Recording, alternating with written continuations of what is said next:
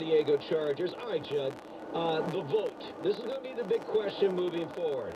Will the vote go in the favor of the Chargers from the people of San Diego to keep them there? And now what makes it interesting is instead of a June vote before the season begins, we talked yesterday to San Diego Mayor Kevin Faulconer, it will be a November vote right in the middle of the season. Huge ballot, obviously, when a presidential election year.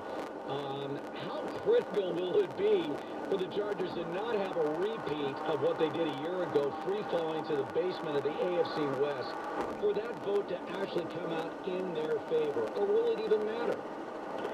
Guys, we all know that a team, a groundswell of a team performing well, can turn a city to get behind something like we've never seen before, right?